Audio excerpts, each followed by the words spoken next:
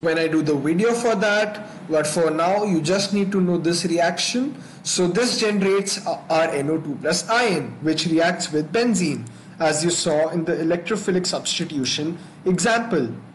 So you need to remember this reaction because they sometimes ask you that how is the NO2 plus electrophile generated, and then you can write this equation and you'll be good to go. And H2SO4, as I've mentioned over here, it is acting as a catalyst. So the fact that it is acting as a catalyst, it tells us that this will be regenerated at the end of the reaction. Now how does that happen? So we released H plus ions at the end of our electrophilic substitution mechanism. You can go back to the last slide and look at what we did for that. We released an H plus ion. So what happens is that the H2SO4, I'm sorry, why am I writing this? The HSO4 negative ions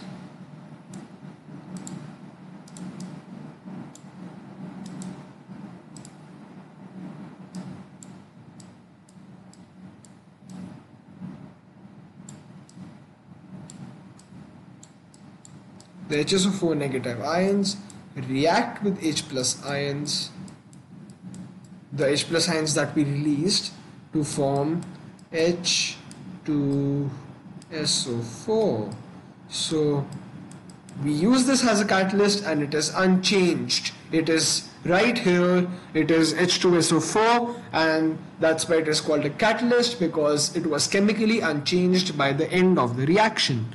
So this was our electrophilic substitution mechanism and our nitration of benzene. Do remember these reagents and conditions. You don't have to look them up anywhere. These are accurate reagents and conditions, and you can learn these and you'll be good to go. So let's move on to our next reaction. The Friedel-Crafts alkylation of benzene. So Friedel-Crafts, this reaction is named after the scientists Friedel and Crafts, and alkylation of benzene. So as you know, alkylation is basically adding an alkyl group to the benzene molecule. So for this, we also follow an electrophilic substitution mechanism. So I have written that we use an RCl, where R is the hydrocarbon part of the molecule. R is what we need to add on a benzene ring. So for example, let's take R as an ethyl group. So for example, we want to add an ethyl group to our benzene ring.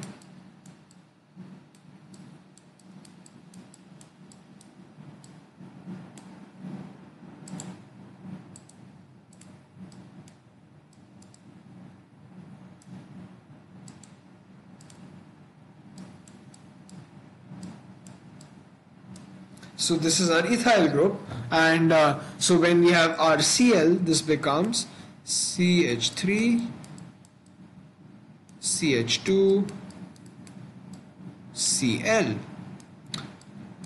So this is chloroethane, and we use chloroethane if I want to add this ethyl group to my benzene ring. So first, you can see that here we have an AlCl3 catalyst. So first, I'll just make this over here, but I want to use this space to draw the mechanism, the electrophilic substitution mechanism, and do a recap with you. So this CH3CH2Cl, the chloroethane molecule, it reacts with the AlCl3 catalyst.